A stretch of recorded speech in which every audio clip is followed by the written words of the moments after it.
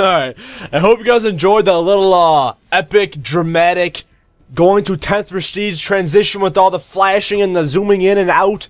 It didn't take that long to make, but I thought it was pretty funny and pretty cool.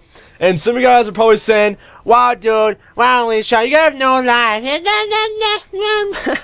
That's what you guys are probably saying, but I do have a life, I do have friends, and as you've seen, I only had 6 days. For 10th Prestige, which is not that bad.